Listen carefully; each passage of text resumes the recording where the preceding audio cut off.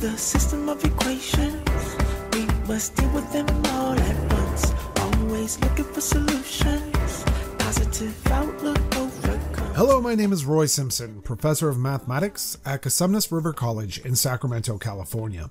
This video is for linear algebra students who are going through orthogonality and least squares topics right now. And you should have already gone through the inner product, the length of a vector, and orthogonal vectors.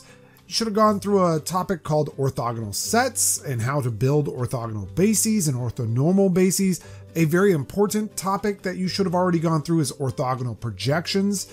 And finally, the Gram-Schmidt process. All of that leads us to this final topic in orthogonality and least squares, and it's titled Least Squares Problems.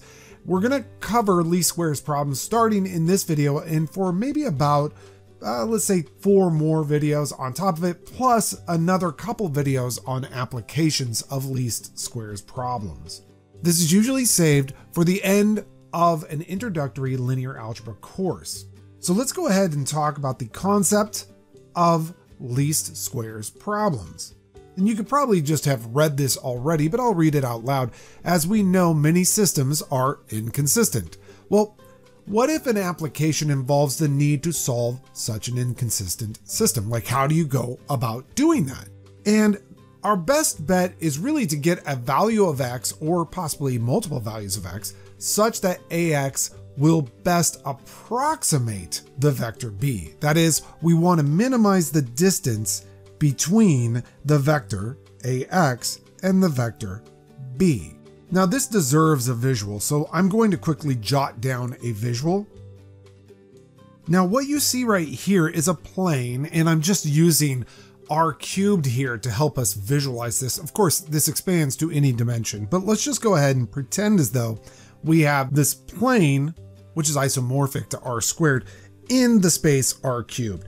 And we're really interested in talking about this vector I will call the vector b. Now that vector b is actually not in that plane. However, somebody's come in the room and they've said, well, you know what I need? I need a solution to ax equals b. But here's the condition. For x to be a solution to this equation, it would imply that b is in the column space of A. That is, b must be a linear combination of the columns of A. But what if the columns of A span a space that doesn't include b itself? So let's pretend as though this red plane represents the column space of A. That is, no matter what vector you multiply A against, it will never achieve that vector B because that vector B lies outside of the column space of A. For simplicity's sake, let's pretend as though A just has 2 columns, and therefore the column space of A is the span of those 2 column vectors. Also, let's just pretend, again for simplicity's sake, that those 2 columns are linearly independent.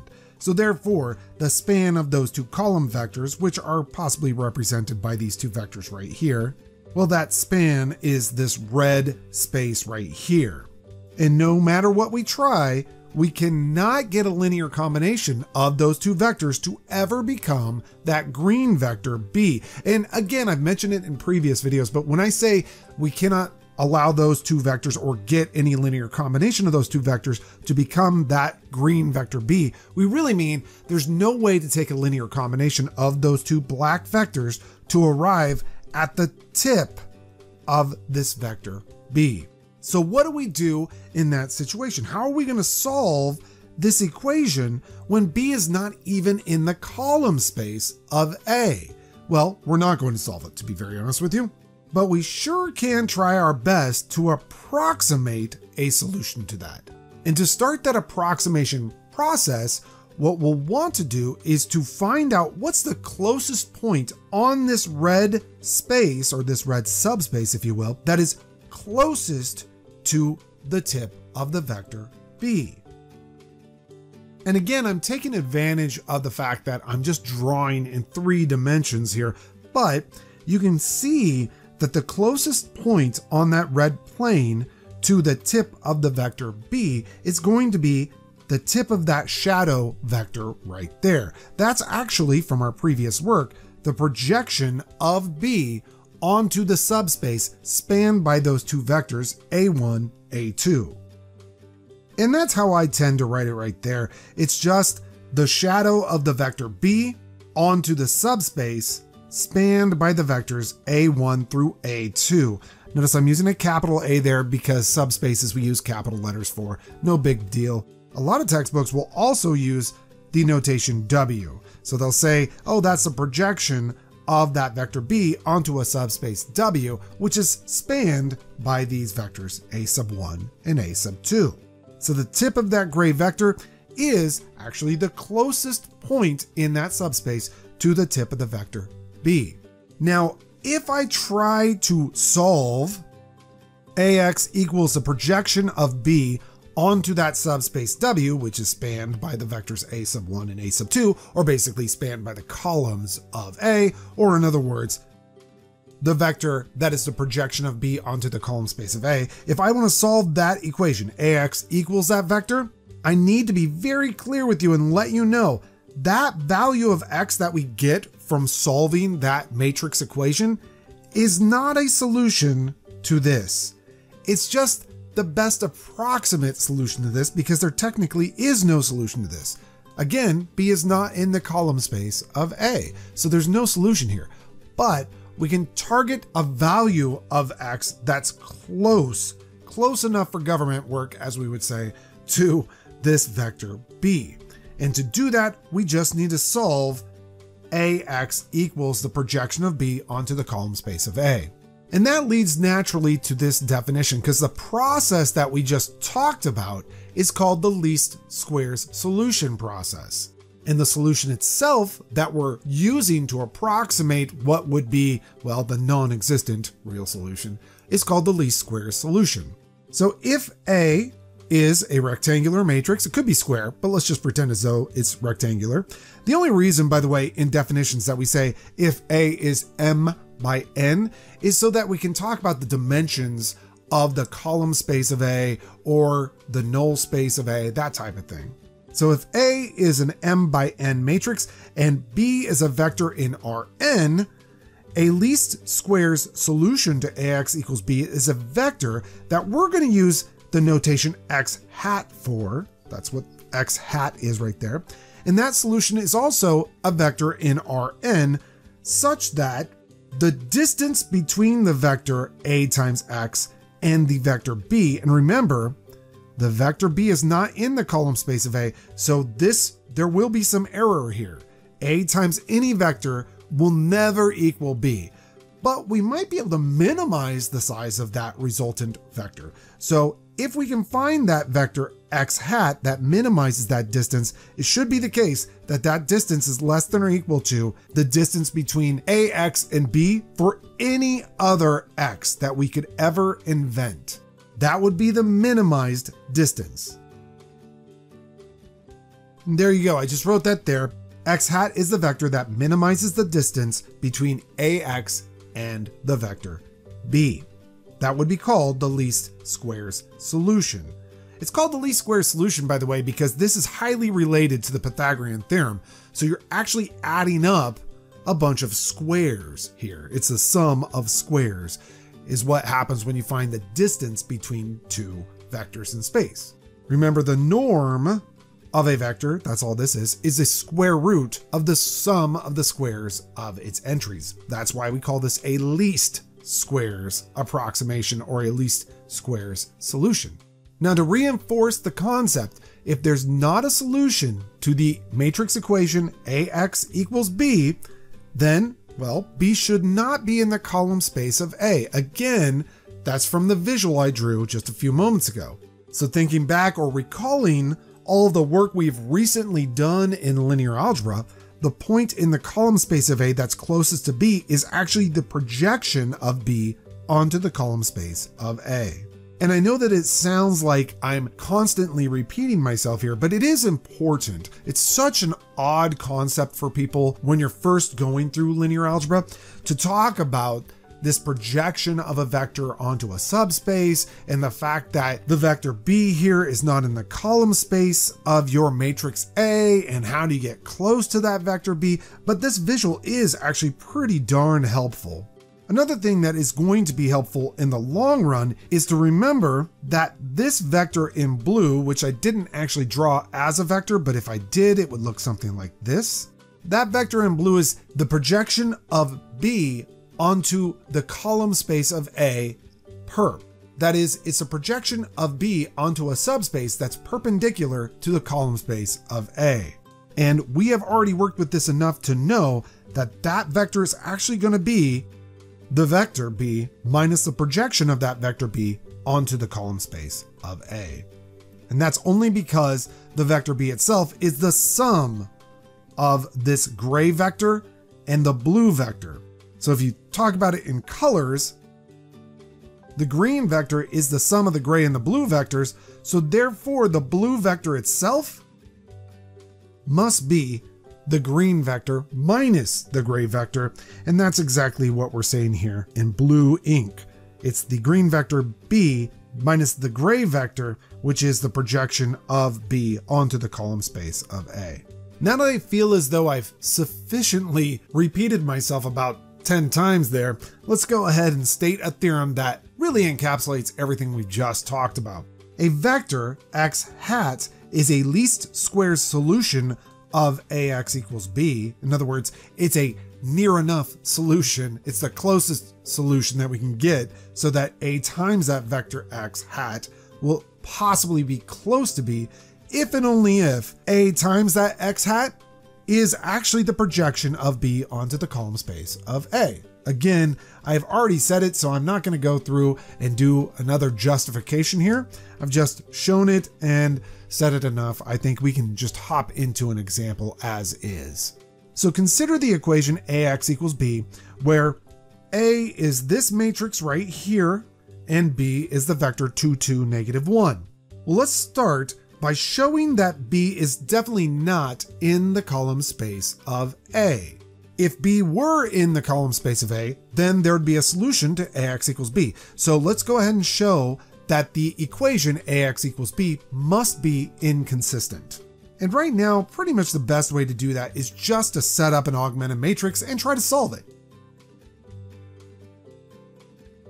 And because we have a pivot in our augmentation column here, we know from our work way back far long ago at the beginning of linear algebra that there's no solution to that system. So therefore that system is inconsistent. So we have shown that B is not in the column space of A. In fact, let me go ahead and write down the result. Again, we've shown that ax equals b is inconsistent, therefore b is not in the column space of A. All right, let's see what else we have to do. Well, find a point in the column space of A that's closest to B. And when you're talking about matrices and vectors and finding points closest to other points, you're really trying to visualize something like this. We want a point in our column space of A that's closest to the tip of the vector B there, or basically closest to the vector B there. And that point is going to be the projection of B onto the column space of A. So let's go ahead and find that projection. And remember what I said at the beginning of the video, you should have already worked through orthogonal projections and the Graham-Schmidt process and all that fun stuff, but this is still a great reminder. What we want to do is create a linear combination of the column vectors of the matrix A. Now what's going to be very important for us here is a theorem we learned previously called the orthogonal decomposition theorem. And this theorem only works if your vectors for your basis, or in other words, the basis for your column space, or in other words, the column vectors of your matrix A are orthogonal. So suppose that W is a subspace of a vector space V. Further, suppose that W has an orthogonal basis S, and that Y is in that larger space, possibly V. Then the projection of Y onto the subspace, in our case, we're looking at the projection of B onto the column space of A, it's going to be a linear combination of the columns of A of this form, as long as those columns of A are orthogonal to each other. And luckily, in our case here, if you were to take the dot product of the two columns within A, you would get -2 plus 2 plus 0. And that dot product is 0. So these two column vectors are definitely orthogonal. If they were not orthogonal, you could use the Gram-Schmidt process to orthogonalize them. Luckily, we don't have to do that here. Normally, it's not much of an issue to do it if we have to. So finding the point in the column space of A closest to B is really going to boil down to finding the orthogonal projection of B onto the subspace spanned by the vector or the column vector of A, which I'm calling A sub 1, and then adding that to the orthogonal projection of the vector B onto the subspace spanned by the second column of A. Let's go ahead and figure out what these are. B dotted with A sub 1 is -2 plus 1, so that's a -1, minus 3. That's going to be a -4. And we're going to divide that by A sub 1, or the first column of A, dotted with itself. And this is not pretty. That's why I'm doing this in this example, rather than handing you something this ugly for homework or something like that. It's just to let you know that if you have the patience, you could totally do this. So A sub 1 dotted with itself would be 1 plus 1/4 plus 9, or 10 and 1/4, or 41/4. We'll multiply that against the first column of A, and then go ahead and find out what the next coefficient is. It's the vector B dotted with the second column of A. That's going to be 4 plus 8 plus 0, which is going to be 12. So let's go ahead and write that down. And then we need to divide that by the second column of A dotted with itself. And if you take a look at that here, it is going to be 4 plus 16 plus 0, or in other words, 20. And we're going to multiply that by the vector A sub 2, or the second column of A itself. Now we're going to clean this up a little bit, and the mathematics is going to get a little ugly here. It's not the mathematics, it's the arithmetic that gets ugly. And please be careful with your arithmetic there if you're doing a problem like this. Normally you would use maybe a pre-programmed snippet of code, maybe that you've already written in MATLAB or something like that, or maybe Maple, which are, if you don't know what those are, they're higher level coding languages that are used within mathematics and engineering, Mathematica included. But this is easy enough to do by hand. So that projection of B onto the column space of A, that's the closest vector to the vector B. And I should say that's the closest vector in the column space of A to the vector B. Again, the visual is right here. We're trying to find out what is this point right here. What's that vector right there? And we've just found it to be that really ugly vector that we computed. Finally, we're asked to state the solution to Ax hat is equal to the projection of B onto the column space of A. That is asking us to solve this matrix equation right here. Now, I gotta be honest with you, you don't want to really have to solve this by hand, but luckily, we already know the solution to this. Now, don't think that I'm gonna tell you, oh, this happened in a previous video, although it technically did, but it actually also happened in this video. Remember what this is asking? It's asking us to find the weights on the columns of A such that that linear combination will become this vector right here, whatever that ugly vector is. Notice in the work we just did, we have this weight right here on the vector A sub 1, which is the first column of A, plus this weight right here on the second column of A, and that became the projection of B onto the column space of A. So we actually know the solution to this equation already. And it's just a lesson in not overworking yourself, taking a moment to step back and ask yourself, do I really need to solve this? Do I already have a linear combination of those two column vectors that equals that projection vector right there? And the answer is totally yes. We actually found that linear combination, or the weights of that linear combination, when we found the projection of B onto the column space of A. Now we're going to play with that idea a little bit more in future videos, but I think this is enough for the introductory video to the concept and definition of least squares problems. In the next video, we'll talk about solutions to least squares problems using what are called the normal equations. I hope to see you there. I hope you have a wonderful day, and I hope that you remain a great human being. It's the system of equations. We must deal with them all at once. Always looking for solutions. Positive outlook overcomes obstacles getting in our way, cause affects more than we can sometimes see. Things for what they are and work together until you feel at peace. Just listen close, don't talk too much that isn't kosher. You may really hurt inside. It doesn't justify you to speak too loud and cry.